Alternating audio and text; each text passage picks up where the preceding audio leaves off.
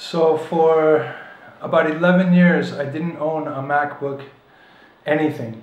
I was IBM all the way. I had IBM computers for 15, 20 years now. And I tried a Mac back in 2001, and it was just horrible. It was a 17-inch wide PowerBook G4 processor. They just came out with it, G3 or G4. And oh, it was just junk, to me I thought it was junk. It was made well and everything, but I couldn't even get the mouse to move as fast as I wanted it to go. So I haven't tried Macs since for 11 years, all the way till 2012 when I bought this MacBook Air. And so this post, I wrote a blog post, but this video is about 25 reasons I love to write with my MacBook Air and why I love to use it as a writer. It's really amazing. Okay, this would be 25 things I love about my MacBook Air. And I wrote a post about it, so I'll be referring back to that post because I sure can't remember every single one of them. So the first thing I love is that it's super slim. It's super slim. It's much thinner than any notebook I've ever had before. I have the 11.6-inch version. And look, I mean, here's my finger. It's much thinner than my finger. It's really amazing. And then look at the screen is like, not that it matters, but the screen is ultra thin. Oh, and then this never happened before, maybe because I didn't shut it or something.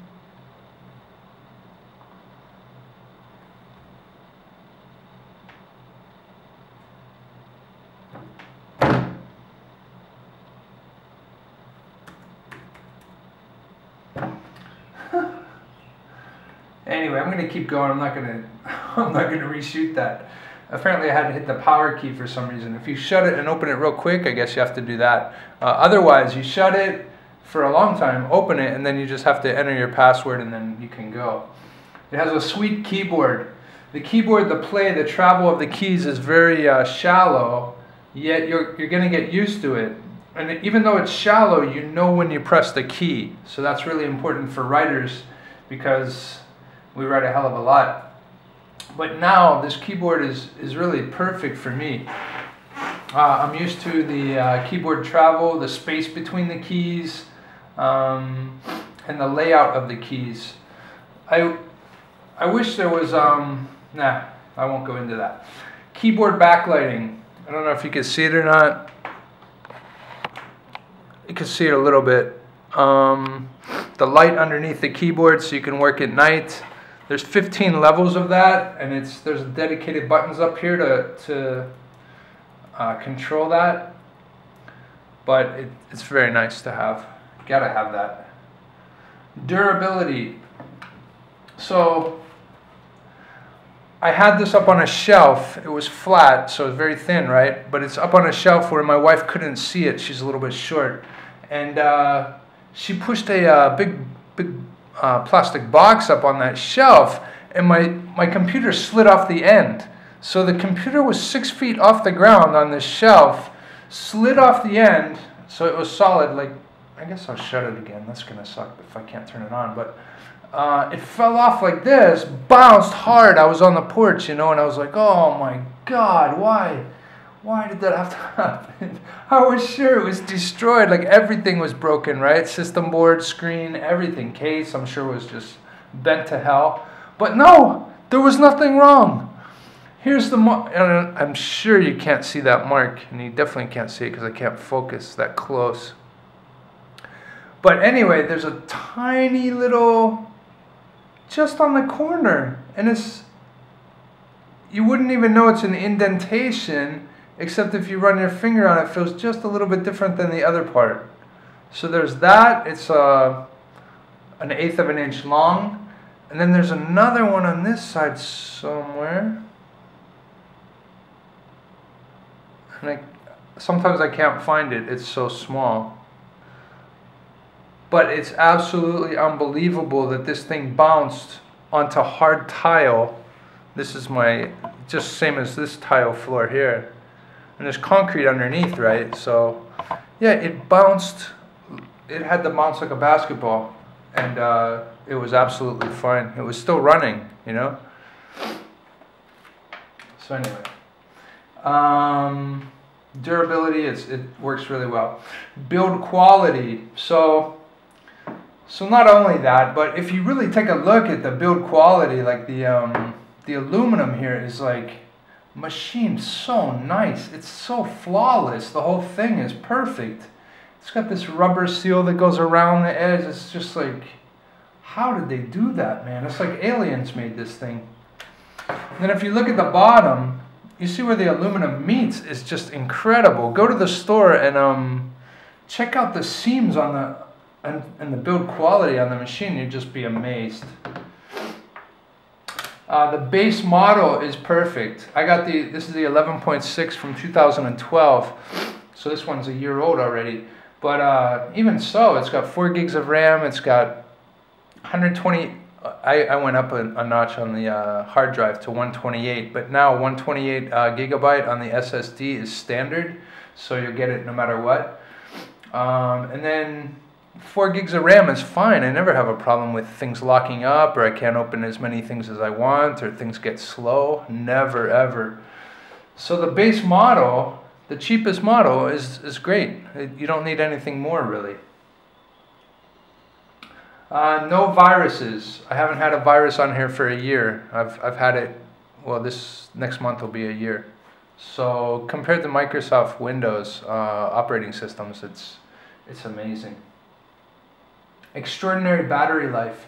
Mine only gets 5 to 6 hours right now because I have last year's, but the new ones that came out are getting, I think the 11.6s are getting about 10 hours, maybe even a little bit more if you're not on Wi-Fi and everything. The 13-inch version of the MacBook Airs are getting something like 12 to 14 hours of time you can write for that. You don't even need to bring your power adapter for the AC. Super lightweight. This is 2.38 pounds. Even though you pick it up like this, it doesn't flex at all. It's very, very solid.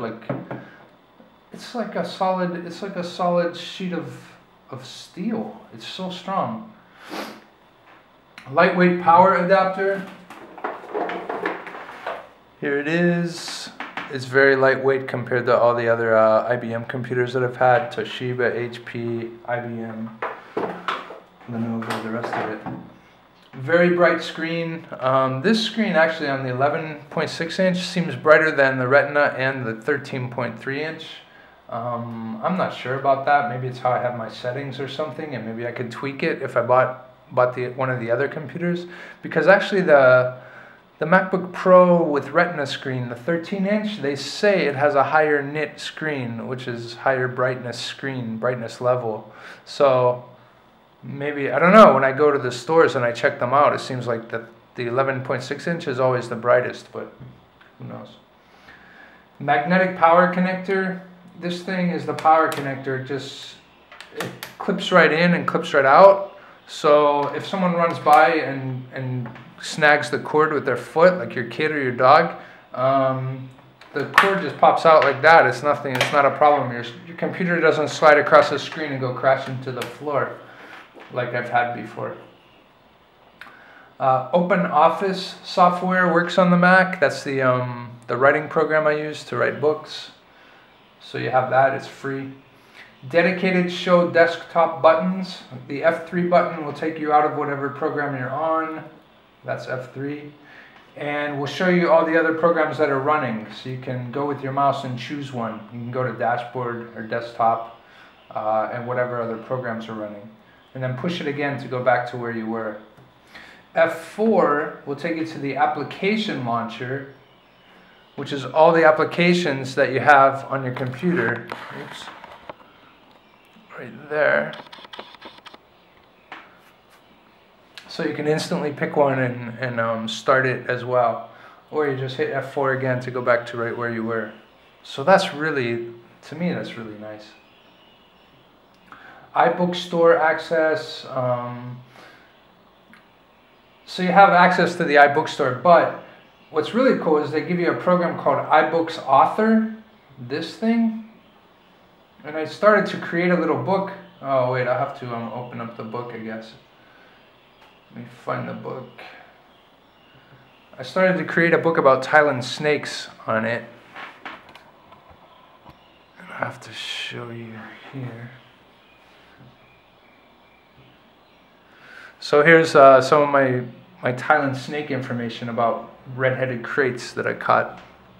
But anyway, they give you this free program, and then you can create your book. It's already pre-formatted. You just fill in, you drag pictures and drop them on top of their pictures, you know, to replace them, and it makes them perfect already.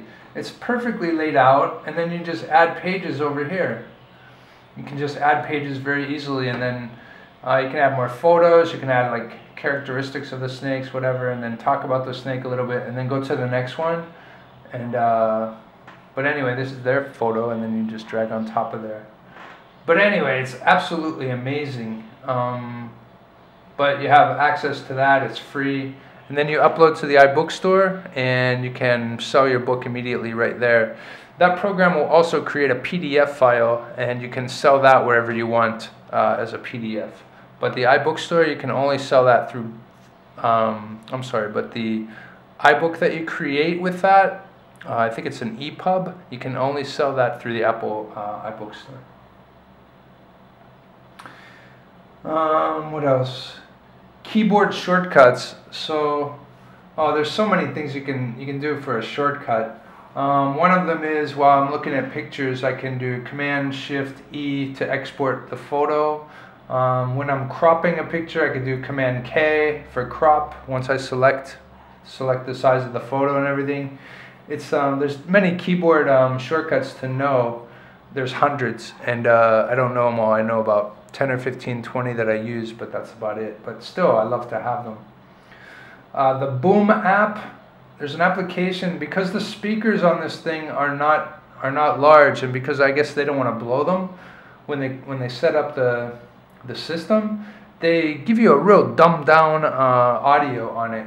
So there's a program you can get, it's called Boom app, B-O-O-M, and you pay $5 and you download it for your MacBook Air, and it cranks up the volume of your speakers. So my problem was I couldn't hear anything on YouTube on some of the videos. It was just recorded too low. People don't know how to record. So I bought this app, and now I crank it up. I can hear every single video perfectly, as loud as I want. And so far I haven't blown the speakers, so I think that's good. Hibernate works. When you close the lid, it'll shut down immediately. I mean, you can watch the top of the lid, how fast it's gone already. That's how fast it shuts down into hibernate. And then when you open it, it's supposed to, I usually don't open it so fast, but apparently I have to hit that power button. Oops. It's funny, only when you're doing a video will it screw up like this, right?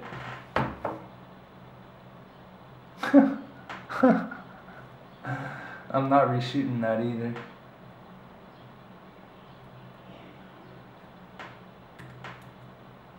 Come on, for Christ's sake. Stupid. Okay.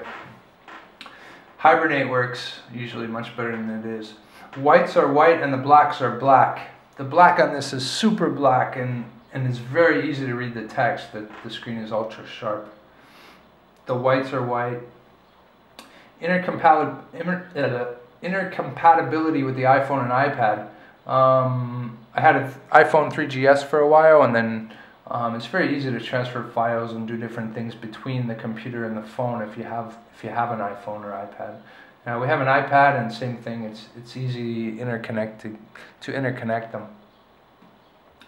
A cool palm rest. You know how the palm rest for computers, notebook computers, will sometimes get warm, you know, as you're typing. And that's one of the worst things as a writer. I hate that feeling because I don't want to sweat.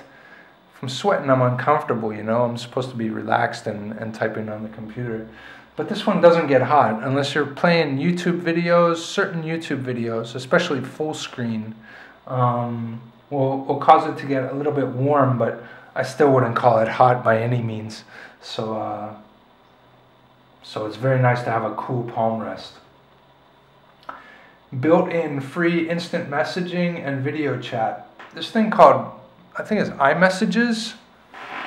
Zoom in there. That little blue one down in the corner. But here's the messaging program, and people that have iPhones, like my son's mother back in Florida, can send you messages and then with pictures or whatever, but they send it directly to your computer from their phone. I don't know how it works because I'm not back in the US, but really amazing. And then you can also have video chat. There's FaceTime. I didn't mention that in the list here. Oh yeah, I did video chat. Yeah, FaceTime is pretty cool. It's just like Skype. Built-in apps. Nearly everything I need is already on the computer when you get it. The only extras I installed were OpenOffice, like I mentioned, Skype, an FTP program, that free iBooks author thing I showed you, Amazon's Kindle for Mac software, so you can put Kindle on there, and the Boom app for increasing the volume. That's all I put on there. It already has iPhoto, which is good for graphics and changing your photos, getting your photos online.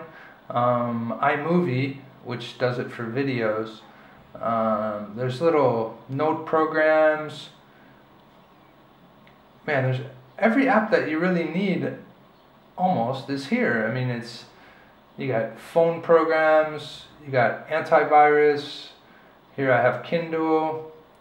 Oh, I installed some browsers like Chrome. Chrome works for Mac OS and whatever. It has just about everything you could possibly need. The trackpad is amazing. It's worth buying this computer just for the trackpad. And the trackpad, of course, is how you move your mouse around, right? And the trackpad they call it glass. I don't know if it's glass or not. It doesn't look like it. But it's absolutely perfect. I couldn't imagine it could be any better than it is. It never mistakes my finger. I never feel like, oh, it's doing something I don't want it to do. Never. It's absolutely perfect. And then there's so many different gestures. There's 15 different gestures you can do. Things like with 4 fingers you can go up, and then bam, you have your it's the same as the F3 button. It'll show you all of the open applications, and then come back down with 4 fingers and it'll go back to normal. What else is there? I don't know these all that well. Of course, 1 finger you can move your cursor. 2 fingers you can right click and bring up options. So just a 2-finger tap is a right click. 3 fingers, like if your cursor is right over a word and you do 3-finger tap, it'll select the word and then it'll bring it up in a dictionary so you can see what it is immediately. Or you can look at it online with a 2-finger tap and then choose look up online. 3-finger scroll, 4-finger scroll will take you between the applications. So you can slide the whole application out of the way that you were just using and go to your other. This is like a little special app area where I have my calculator and stuff. But if you have other apps open at the same time, like here I'll open Office real quick. If I can find one, yeah, this one. So open some other apps, maximize them with the little up arrow there, and then this one is open full screen. I can slide over to the desktop, and so I can slide between applications real easy. If it's my browser, there's my open office. You can slide back and forth in case you have to look things up on the internet or something. It's very nice whenever you're writing. There's something like 3-finger from the right side to, is it 2-finger? Yeah, it's 2-finger. And this will show your messages on the right side. So these are my Skype messages that show up whenever I just use a 2-finger, and I start at the plastic over here and then go over to the trackpad, sliding over. So that's kind of cool. You have, what else? Oops.